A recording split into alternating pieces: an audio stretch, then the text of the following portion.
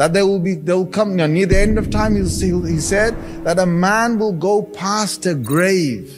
Okay, imagine how bad this gets. A man will walk past a grave and he will look at the grave and say to the dweller in the grave who's 6 foot down, he will say, you are in a better place than me. Subhanallah. He said, near the end of time, the one who's speaking the truth will be rejected as a liar. And the one who's saying the lie is going to be accepted as the truthful. Hello, fake book. And between the second set of signs, or the minor signs, and the major signs, Imam Mahdi is the bridge. So when he appears, he's going to be the beginning of all the 10 signs that are about to come. And Dajjal is going to be the worst of all the 10 signs that Allah Azza wa Jal would have brought on this earth. Have we not got an ummah that does not actually read what the Quran is actually saying? Yes or no? Yes. Ummiyun. La ya'lamun al-kitab. Right? They make themselves illiterate. They haven't got the time. Bro, they haven't got the time. They've got the time to watch 3 hours of YouTube. You want to know how the system works, bro? I'll tell you how the system works. Because if you want to know how Dajjal is able to fool so many people, you better start thinking how you are fooled to getting into 3 hours of YouTube, but no time for the Quran. Wow. Are you serious, man? The question is, has Dajjal already come out? Because you get two different narrations, you get two different types of narrations. And the way the scholars have combined them is that Dajjal is alive and is already trapped, or Dajjal will be born after 30 years to parents who will not have children, but he's going to be a very strange looking human being. You will never have seen a greater in size human being than Dajjal on this earth. Rasulullah sallallahu alaihi wasallam said in Sahih Hadith, from the beginning of time till the last man of the Qiyamah, there's never going to be a'zamu khalqan, someone who's going to be greater in size as a human being than Dajjal. And what happens is, before Dajjal comes, there's an entire system that supports whatever Dajjal's going to have. Now, I don't know, look, I don't know whether the technological things that we've got, advancements we've got, whether that's going to be at the hands of Dajjal, or whether Dajjal will have other type of powers. But it looks like the technological world we're going through, that all those devices are going to be Dajjal's. There's going to be some serious advancement in science. And what he does is, he says, you believe me as a God. If you don't believe in him, fine. He's going to cut off your supplies of food, grain, whatever it is. He's going to completely destroy all your crops that you basically can't grow anything. He's going to have that technology. Do you know right now that there's a movement to try and only give you, a seed to grow things once, all right? And if that is fully fledged system, and if that comes in his hands, and he's got the way to say that you can't have food for the rest of the year. Now you got a whole year to live. And Sahaba was struck, and they said, Messenger of Allah, how do we survive without food for a year? This is a serious question. Will you seriously say no food for 1 year? 1 year. And if you look at the hadith, I said to you, it's 1 year, 2.5 months, the Dajjal will be around. So are you ready to survive without any food for 1 year, 2.5 months? And the Sahaba said, how do we survive? And the Prophet ﷺ said a beautiful thing, which we need to do a lot right now, guys. This is the only way you're going to survive through the times that we're living in. He said, your food that day will be at-tasbih wa tahleel. He said, your food that day is going to be subhanallah and la ilaha illallah. Your food that day is going to be remembering Allah. The only thing you can do in Dajjal's time is to get somewhere and just hide. You can't confront Dajjal. You can't confront his army. His army is too big, they're too powerful. And you have to just do the tasbih and tahleel and hide and just ask Allah Azza wa Jal to protect you. You telling me the Muslim Ummah is not having internal fighting right now? Yes or no? Come on. Come on guys. وَإِذَا خَذْنَا مِيثَاقَكُمْ لَا تَسْفِكُونَ دِمَاءَكُمْ. Allah said to the Banu Israel, look, I told you, don't shed blood amongst each other. You telling me, look at the Middle East, look at the Muslim Ummah. We're fighting each other. And Allah said, well, this, when Rasulullah sallallahu alaihi wasallam said, you will follow exactly the same thing. Because when Dajjal comes out, do you know that there's going to be thousands of ulama of this ummah that will actually follow him? Two categories are mentioned. Ulama, scholars of this religion Islam, are going to follow him. And women of this religion, in Sahih Ahadith, women in their numbers will follow him. What are his powers? What will he do? Well, when he comes out, he's going to reign the earth for 40 days. This is in Sahih Muslim, 40 days. The first day of his 40 days is one whole year. The one day, 24 hours, is going to be 365 days. And the Sahaba were struck, they were amazed. Messenger of Allah, one day is going to be 1 year?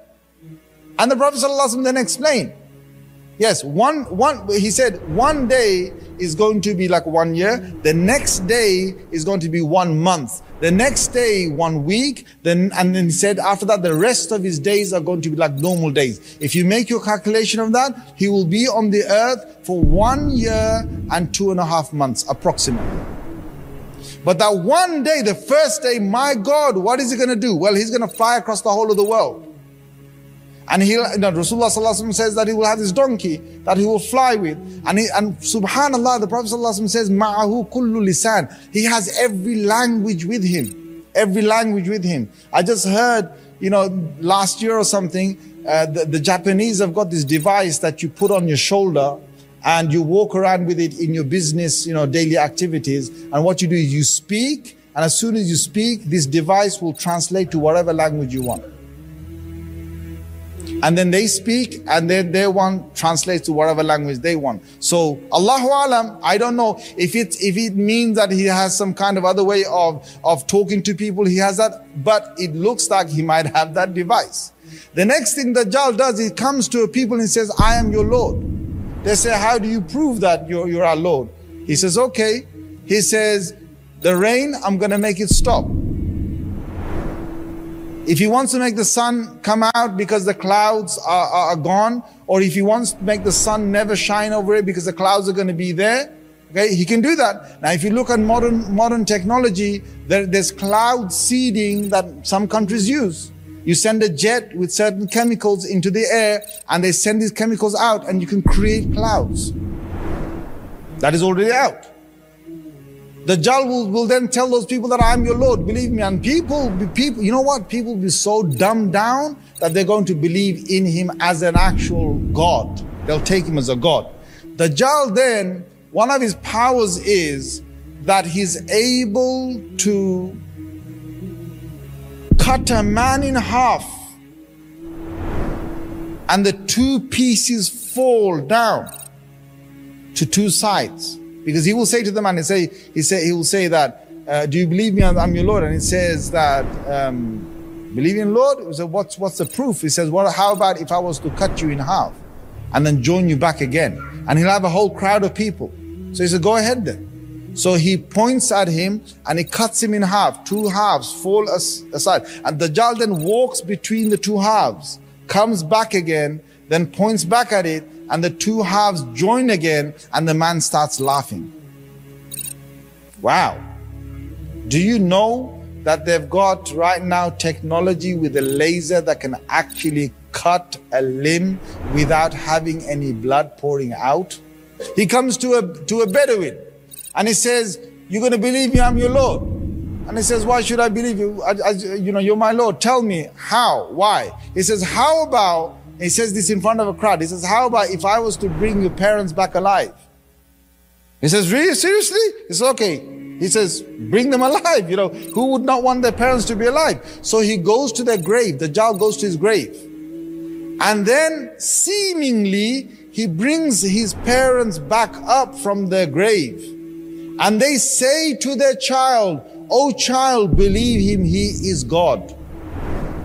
Now Rasulullah sallallahu alaihi wasallam explained this. He said, فَشَيْطَانَانِ يَتَمَثَّلَانِ. There will be two devils that will take the appearance of his parents. So his real parents are dead, but two devils have taken the appearance of two humans exactly like his parents, and the devils speak out and the person believes it's his parents and therefore he believes. There's going to be a lot of trickery he will use. In fact, his name Dajjal means the one who is a master at lying and a master at trickery. He will fool people. He will walk. When he walks, he will have two rivers with him. Now we have got nothing to understand this right now, but very soon, I'm sure in a few decades time, whenever the time's going to come, we're going to see, we can understand how this is going to happen. He's going to have with him fire and he's going to have with him water. But Rasulullah sallallahu alaihi wasallam said his fire is water and his water is fire. So he will tell people, look, jump into the water. Don't jump into the fire. And our Prophet ﷺ tells us, if you ever see Dajjal with his fire and water, he said, go and jump into the fire, because his fire is going to be cool water. Rasulullah ﷺ talks about the Middle East and Sham. Now Sham is not just Syria. Sham is a lot larger than what current Syria is. If you want to understand what Sham is, you have to go and look at a map of the world pre-colonization of pre-splitting of the Middle Eastern regions. So you have to look at a map of maybe 1900 or beyond that, before that, to understand what Asham is, because it includes Palestine. It includes parts of Iraq. It includes Jordan inside there. It includes the whole of Syria inside there. So it's a large part. And the Prophet ﷺ talks about Asham, that a lot of activities are going to happen there.